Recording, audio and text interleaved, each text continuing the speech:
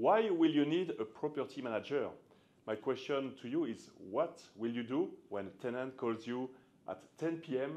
to tell you about like any maintenance request, for instance, AC, which is very common in Phoenix, Arizona? How will you take care of it?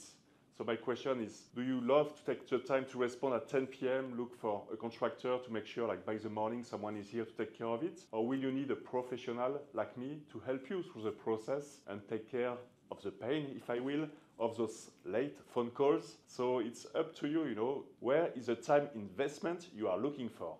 I mean, I'd love to know, I'm coming to you because it just happened to me last weekend. And I love, those texts or phone call when a tenant writes to you, oh, I realized at 2 p.m. I was out of AC, but it's 10 p.m. and I want to let you know, and I need someone ASAP.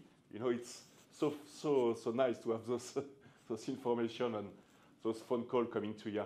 So my question, how do you have like someone to take care of it? It was resolved within hours with not extra expense to the owner. So it's good news to every parties. The tenants get cool air within hours and the owner is safe because his home is taken care of. So yeah, my question is, are you looking for a property manager? How do you value a property manager to help you in your portfolio?